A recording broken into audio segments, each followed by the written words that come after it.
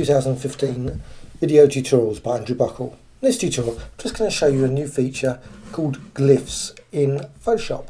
Now the panel is available via the window and Glyphs, just there, and here's the panel. Now there's a few options here where you can actually change the, just quickly go through the various fonts, so you can just quickly go through those. You can also modify the weight. Also you can actually select symbols or mass symbols or the entire font, so you can just see all the various designs. Of course you can expand out make it bigger as well, which is quite nice.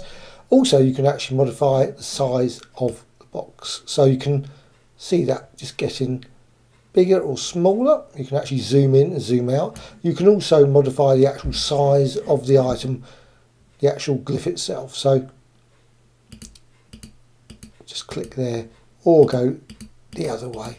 Right, so now how to actually add them, and I'm just going to click on that type there, and I'm just going to just quickly add it that way. Just double click and there is the item.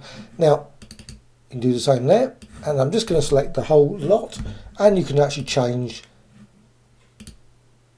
Georgia and then just replace the whole lot with obviously that one, add another one, and so on. Right, it's a great little feature for accessing a whole range of different designs very quickly in Photoshop. Hope you found this of interest. Thank you much.